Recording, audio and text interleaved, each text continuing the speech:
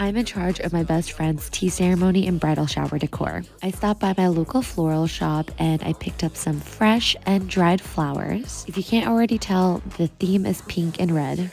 I picked up some glass jars and bottles from the thrift store. They were only $1 each. Then I spent quite some time prepping the florals. For the roses, I wanted them to have a more voluminous look, so I reflexed them. It's very time consuming because you're basically flipping rose petals outward. I asked the boys for help because it was just taking way too long.